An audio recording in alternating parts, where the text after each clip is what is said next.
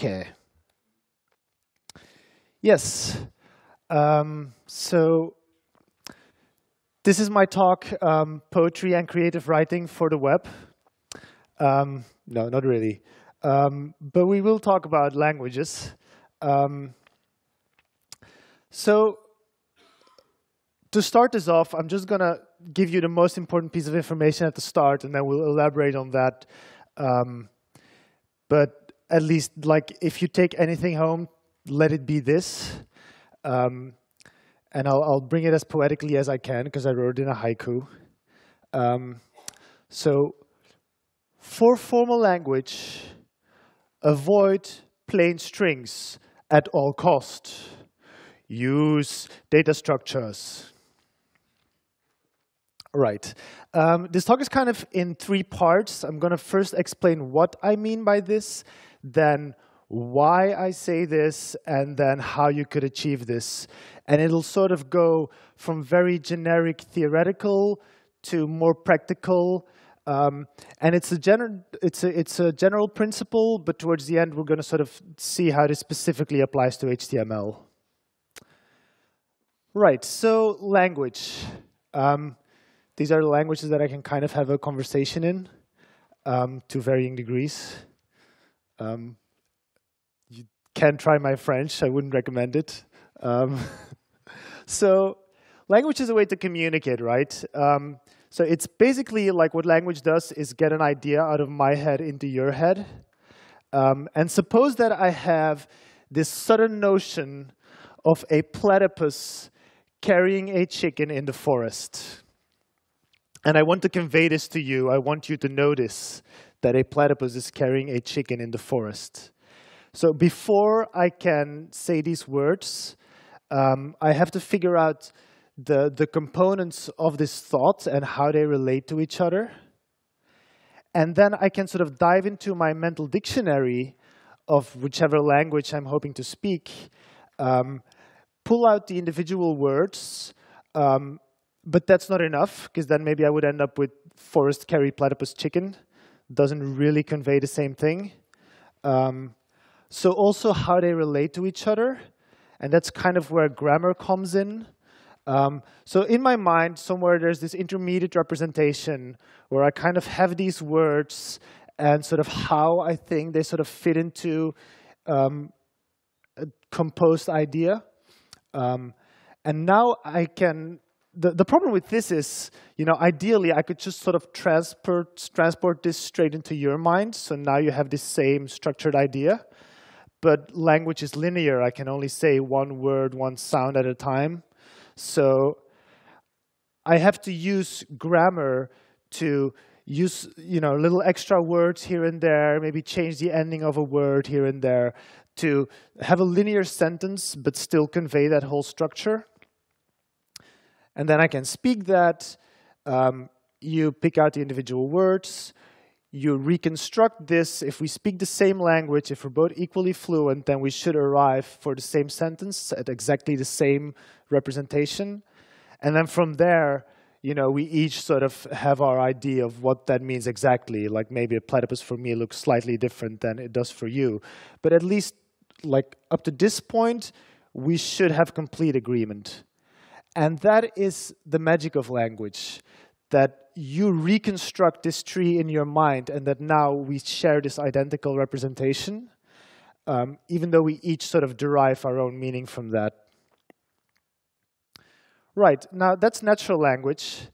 To study natural language, people have been coming up since the 60s, 70s with formal languages, so sort of restricting language to a very narrow subset with very rigid rules so they could more easily reason about this. And this has been great for computer science, because basically all our programming languages and a lot of theoretical stuff about computation, about complexity, sort of goes back to this model of formal language.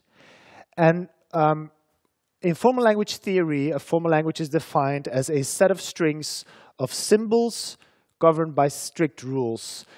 Symbols would be your alphabet or your character set. Set of strings, for instance, in the case of Ruby, the set of strings of the Ruby language is all well-formed Ruby programs. So that's sort of the set definition of a language. Strict rules are what is captured in a grammar, and in particular in formal languages, they call that a formative grammar because it specifies how you generate strings.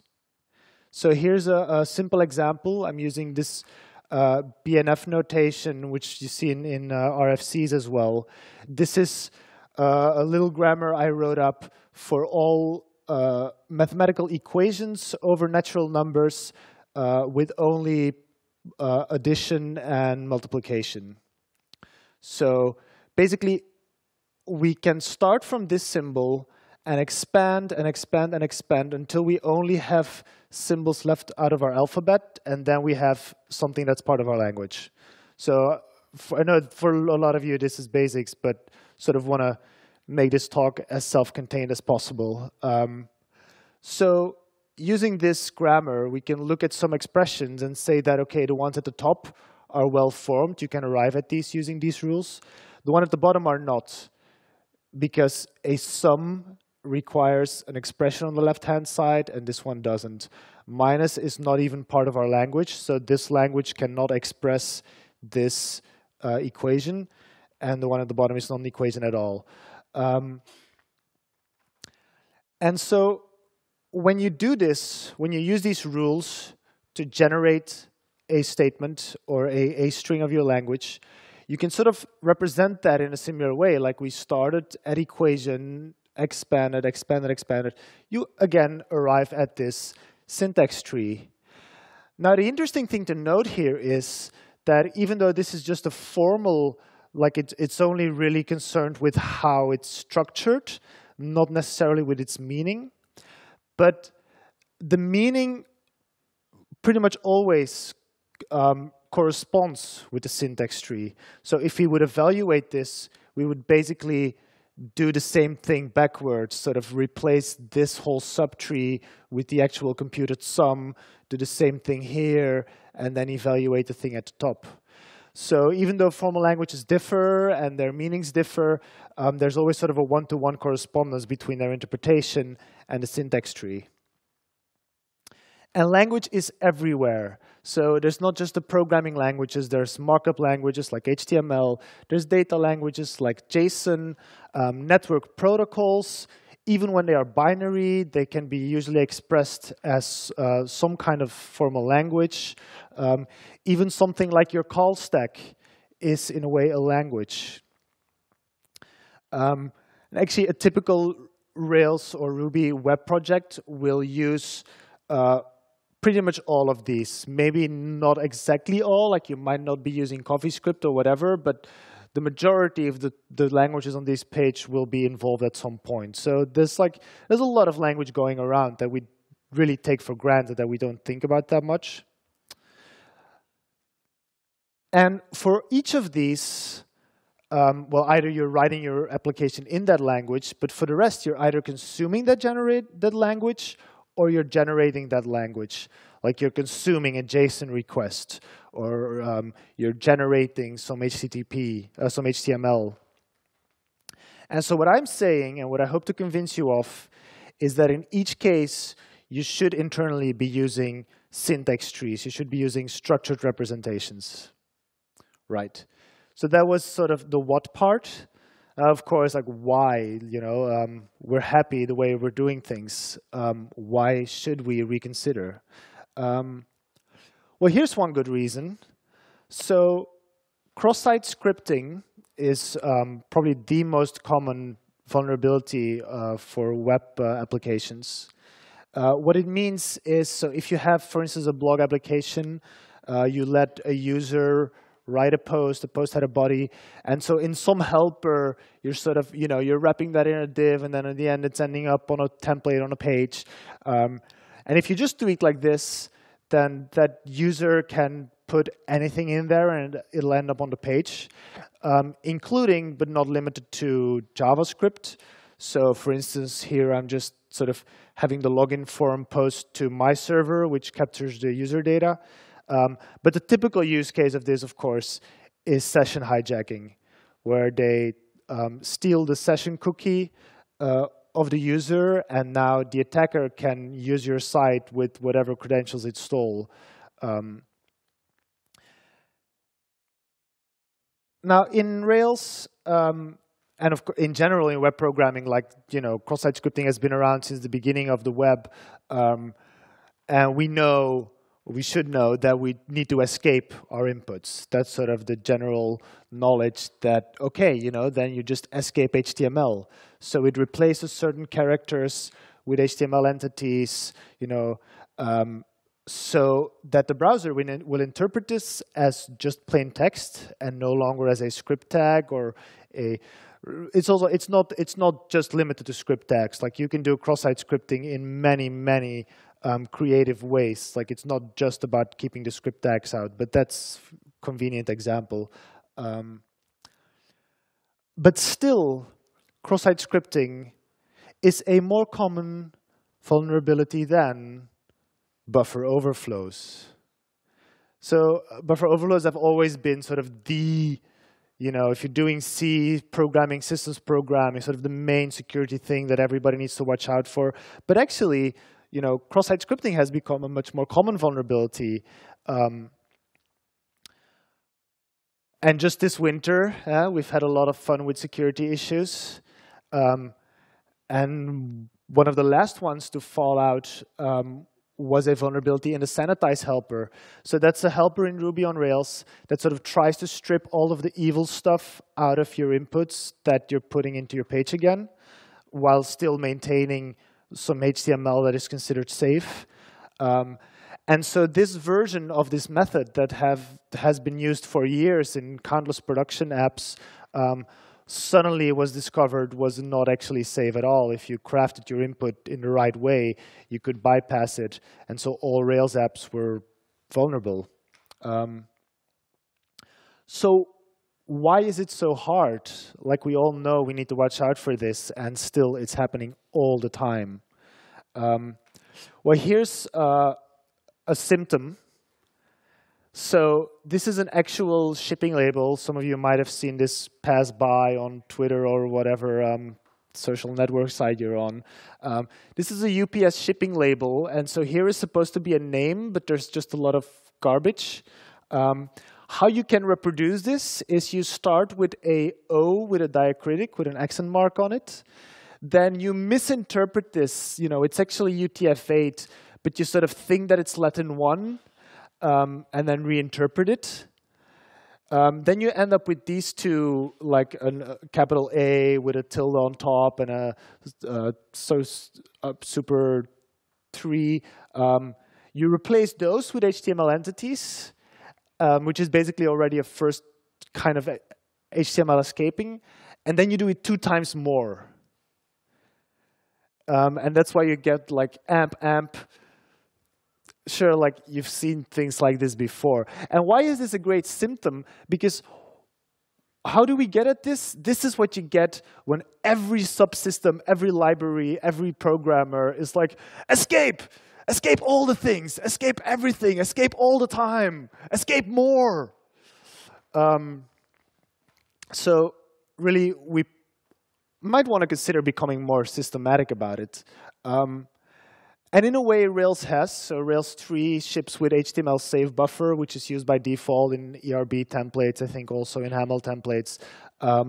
What this does, now if you insert something in the template, in the background, instead of appending it just to a normal string buffer, it's going to append this to this magic buffer that escapes anything you add to it. Except some methods do return HTML, like you have your helpers which do return snippets of HTML. So then you need to flag them as HTML safe.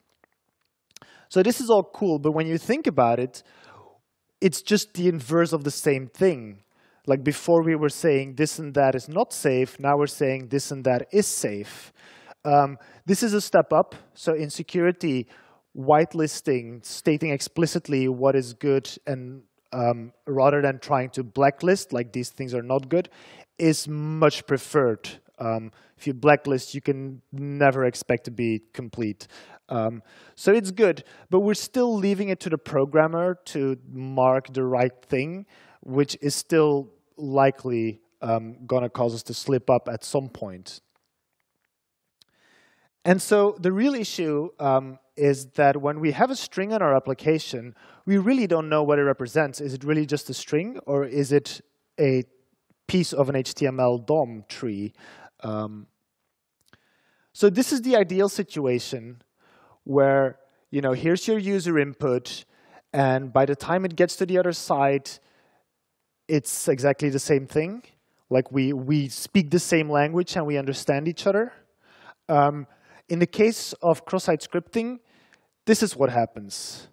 So what was this nice green little snippet of text that you thought you were putting into your tree, you were now, like on the other side, suddenly it turns out is actually God knows what. And actually, in the case of typical Ruby or Rails web application, what's happening is more like this. Like, we have no component that knows how to serialize HTML. We just do it all over the place. This is like a tangle of templates and helpers and cells and decorators and presenters and wrapper objects and God knows what. And the thing is that if you so HTML is just another language.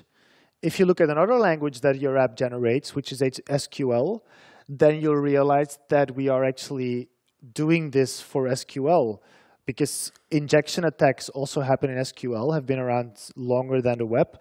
And it seems in this case, people are a bit smarter about it. So when you have this innocent active record query, what you'll get back is an active record relation, which is backed by ARL, relational algebra, which actually has a string representation, a tree representation of that query. So you can chain on it and sort of rewrite or add stuff to this tree. But the important part is that here, like this query, this string, it's a leaf node, and active record, by the time it goes to the database, knows how to generate correct HTML so that this will always still be interpreted as still a string. Whereas, yeah, for strings, we're basically just adding a flag. So yeah, this one's safe, yeah, done. And HTML might seem simple. You know, like it's just HTML, just some tags. Like, you know, why not just use ERB templates? Well, HTML is actually a very tricky thing. Because language we've defined as being a set of strings. But when was the last time your browser told you, oh, sorry, like I'm not rendering this page because it's not valid, I don't understand it? That doesn't happen. Why? Because browsers accept everything. So basically the language of HTML as it is understood in the wild is the language of all strings. Like everything's HTML. How did we get here? Because of Postel's principle. This was a guy who was around in the early days when the internet was just evolving out of the ARPANET. And he coined this principle: be conservative in what you send, be liberal in what you accept. And this has been great. This has definitely helped us sort of get to the point where we are now. We just made systems work, you know, they were figuring this stuff out. But it's also gotten us into this whole mess. So be conservative in what you send, great, definitely what I'm saying as well. But be liberal in what you accept. This has caused HTML parsers to basically be rewriting engines. So they don't really fit any of the categories of parsers or of languages that you typically encounter. They're just a beast of its own, and the parsing phase, like a later processing phase, feeds back into the parsing phase to insert closing tags. And like if it reaches the end of the document and it hasn't found a closing title tag, then it's going to go like reparse that page again with different assumptions. Like, who knows what they're doing? And this is why, like, I have a link in the references with all ways that you can do cross-site scripting injections. And it's basically like all different strings that you just copy paste into some field and sort of see what happens. And it's amazing the kind of stuff that works, just because it trips up browsers. So that's kind of why, like if we have a dedicated component that knows how to generate that language and does it correctly, only then can we hope that what we think we are transmitting is understood the same way on the other side. But why else? In case that security, which should be enough justification, but in case you want more justification, you're programming at a higher level of abstraction, like chunking together strings. Sure, Ruby is great at string processing, but if you go for a higher level of abstraction, your code can be more expressive and you can be more productive and you can do more interesting stuff with that. Okay, so that was the what and the how and the why part. Now how? So especially for HTML, I'm sure it's clear that we're kind of far away from that ideal. So what would we want? Well, we would want a data type that can sort of concisely represent an HTML tree that's easy to work with. We need good parsers and generators, and ideally these would be just automatically generated from the same grammar. There are some projects going on that do those kind of things. There will have to evolve some tools, some APIs to make this more interesting and easy to work with for application developers. Like you have your high-level needs, and those are often same kind of category across application. So we could have libraries that do all kinds of interesting stuff with these data structures. And what you end up at is what I call the apples and snakes architecture. So I have this scientific diagram of what I mean by this. Kind of looks like this. So the snakes are your strings, and you want to keep those out of your app. And at the border, you have this smart wizard who knows exactly how to turn a snake into apples or vice versa. And inside your app, there are no dangerous snakes. They're just tasty apples. So keep the snakes out of the app. But like I said, we need data types, and we need a way to construct them.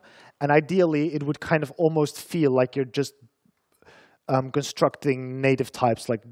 It's just a literal notation of a DOM tree, basically.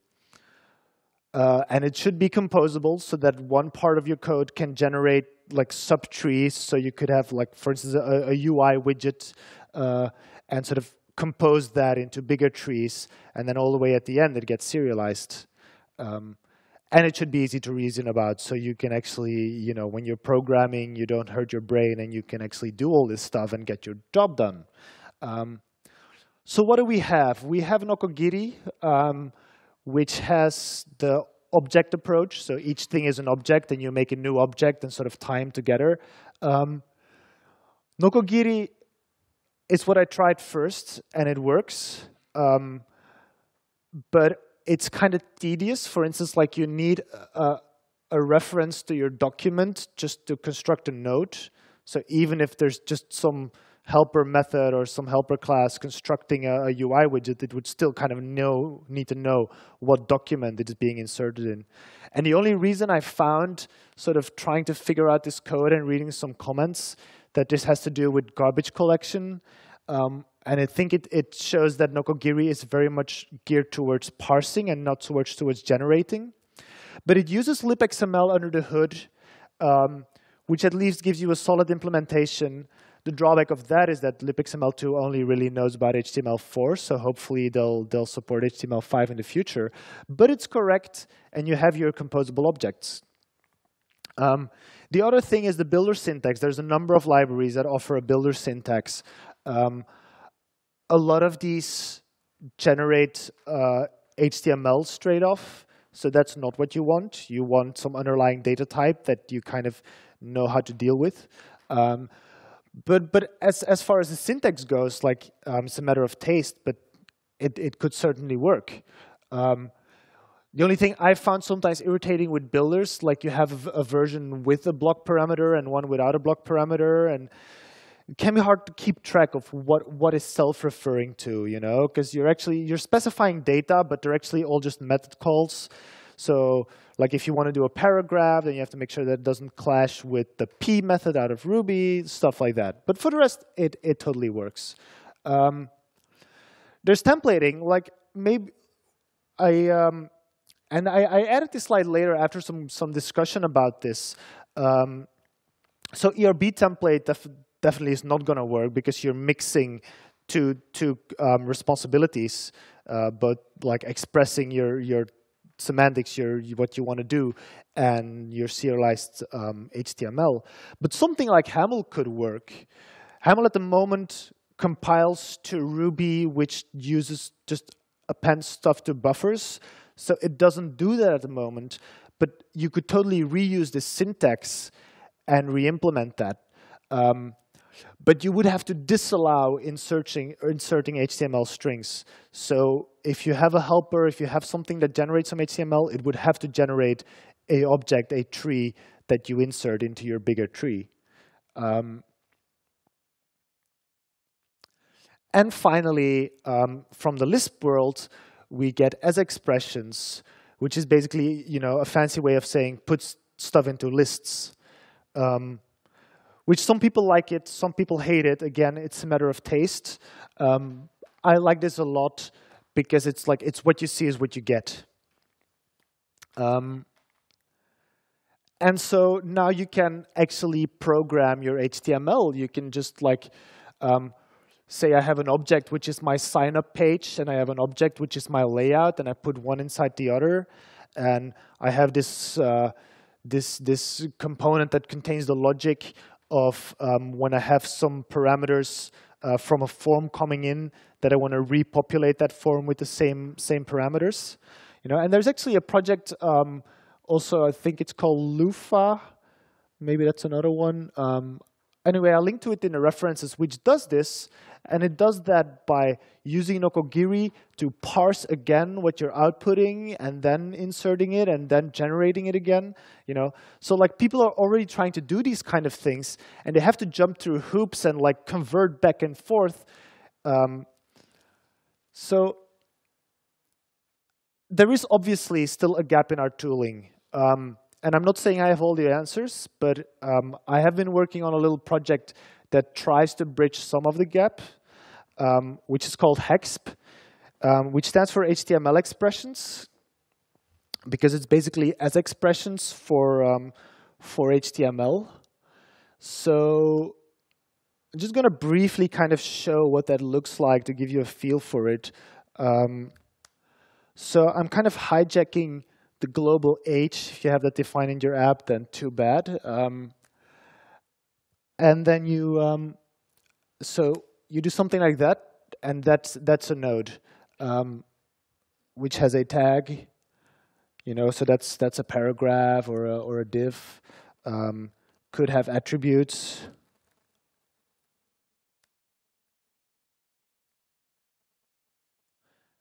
And it could have children, which is now empty.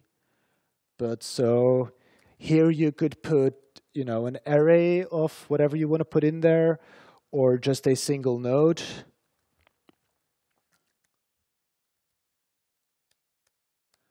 Or just a string, in which case it's just going to turn into a text node. And so by the time it gets serialized, it'll be escaped.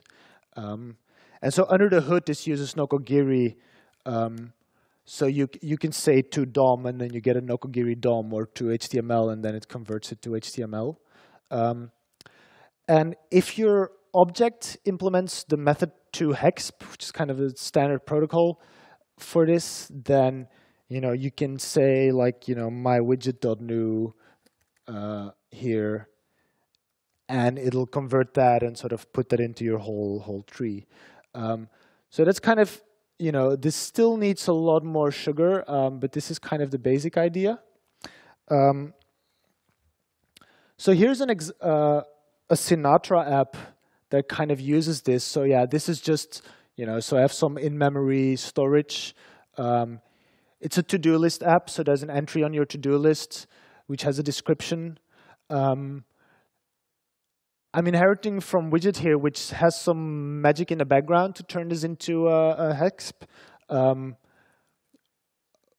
And all I need to specify is the contents. Then I have a list of entries. So again, I'm just mapping and using all your Ruby list manipulation, basically, rather than string manipulation. Here's the form to add new stuff. Here's my layout. Notice that the head here is empty. And here's my final page. So it'll sort of take the layout, put two things in there, my list of entries and the form. It'll add the title. So this is a method which uses the rewrite method of HEXP to take the node that is a head and sort of rewrite it into a new node with an extra child, which is the title. And similarly, I'm like my entry, my to-do list entry just generates a list item. So I'm wrapping that into a form so I can remove it again. And then just a couple Sinatra actions to tie that together. So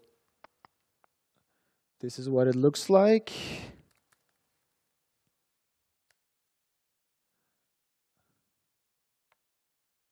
Now, a cool thing with this is that my widget class, I haven't shown you the implementation, but it does a couple things. For instance, it'll use the class name to give this a class. So if you have some UI widget, then they all have the same HTML class. If it has an ID, then it will add a data ID attribute. And also, so here the last one just calls this class method handlebars. So that's also something that widget, which is just an example, like it's in the examples directory of HEXP. But so that basically takes your definition of your widget and turns it handlebars. Turns it into a handlebars template that you can use in your JavaScript or whatever. So you have like a single definition of your node. So that's all I'm going to say about HEXP. Because I'm not here to sort of sell you guys on this. Just trying to say, okay, like we have a gap in our tooling, and it's kind of the other way around. Like I think we need to do it better, and so I've been working on this. And if you're interested, like have a look at what's there already. So in summary, don't serialize by hand. Don't reinvent the wheel badly. Mixing serialization with your business logic violates the single responsibility principle. So let someone else do the serializing for you.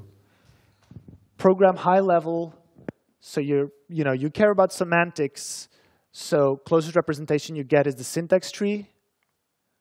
And you gain expressive power. Data structures are programmable. They make your code more powerful, more expressive. Oh, and by the way, they might help solve injection attacks. So snakes and apples, or you'll make the wizard cry. Let's have some questions. Thank you, Arne.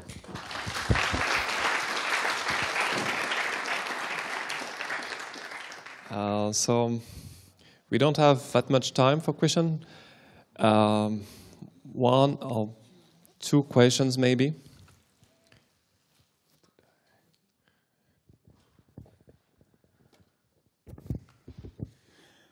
Thanks for the talk. So what I understand is you still have to escape whenever you insert a string. You still have to escape it somehow, even if you are building a syntax tree on top of it. So you keep the logic to escape any string coming from any client code. Yeah, so your strings still get escaped. The point is that escaping is a language property. And so your app shouldn't care about the escaping. It just passes strings on to the part that generates the HTML. And that part knows that, oh, it's a string, so in HTML I need to represent it in a certain way, so it's still a string. So that's the point where it sort of gets serialized. But it's really something that, as it goes out, it serializes, and as it's interpreted, it escapes, and as it gets interpreted, like that gets interpreted, it's sort of in the middle there, and you no longer really think about it.